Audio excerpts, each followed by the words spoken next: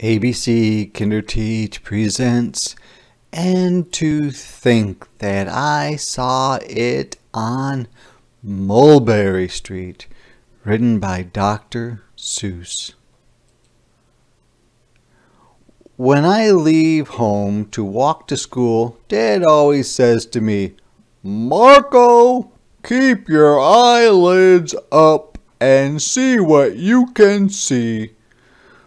But when I tell him where I've been and what I think I've seen, he looks at me and sternly says, "Your eyesight's much too keen. Stop telling such outlandish tales. Stop turning minnows into whales."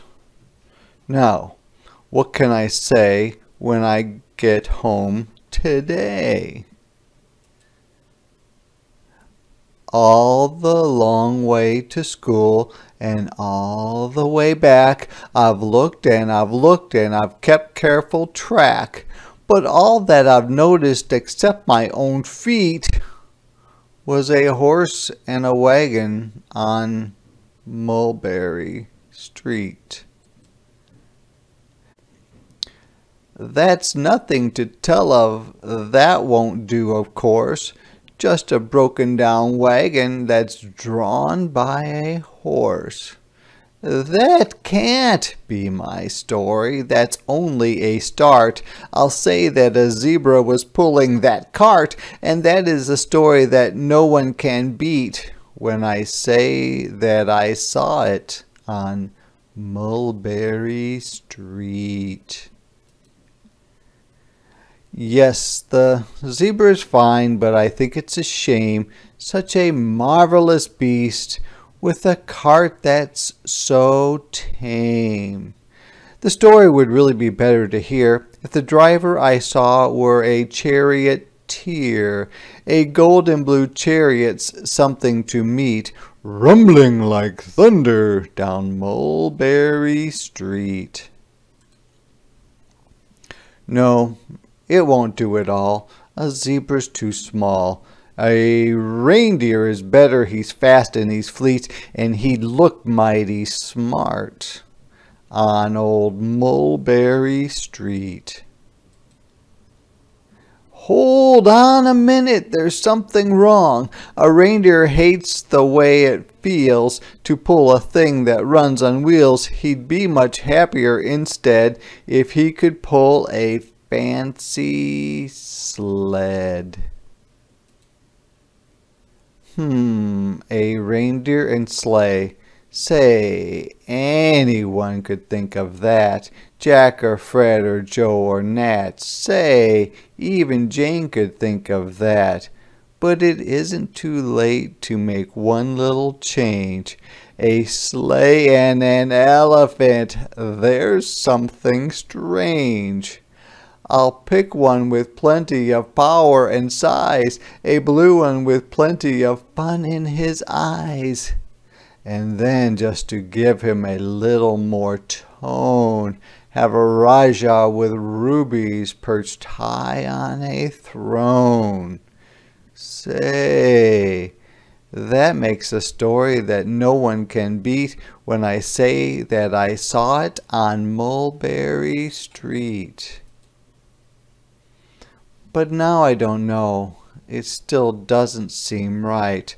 An elephant pulling a thing that's so light would whip it around in the air like a kite, but he'd look simply grand with a great big brass band.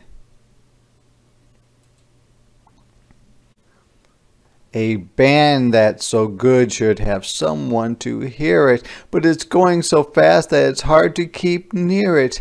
I'll put on a trailer, I know they won't mind, if a man sits and listens while hitched on behind. But now is it fair what I've done? I'll bet those wagons weigh more than a ton. That's really too heavy a load for one beast. I'll give him some helpers. He needs two at least. But now what worries me is this: Mulberry Street runs into bliss. Unless there's something I can fix up, there'll be an awful traffic mix-up. It takes police to do the trick to guide them through where traffic's thick. It takes police to do the trick. They'll never crash now. They'll race at top speed with Sergeant Mulvaney himself in the lead. The mayor is there and he thinks it is grand, and he raises his hat as they dash by the stand. The mayor is there and the aldermen too, all waving big banners of red, white, and blue. And that is a story that no one can beat when I say that I saw it on Mulberry Street. With a roar of its motor, an airplane appears and dumps out confetti while everyone cheers. And that makes a story that's really not bad. But it still could be better. Suppose that I add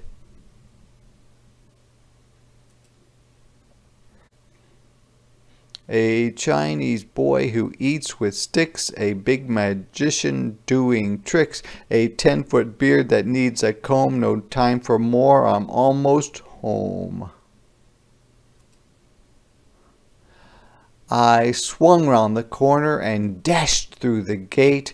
I ran up the steps and I felt simply great. For I had a story that no one could beat, and to think that I saw it on Mulberry Street. But Dad said quite calmly, "Just draw up a stool and tell me the sights on the way home from school." There was so much to tell, I just couldn't begin. Dad looked at me sharply and pulled at his chin. He frowned at me sternly from there in his seat. "Was there nothing to look at? No people to meet? Did nothing excite you or make your heart beat?"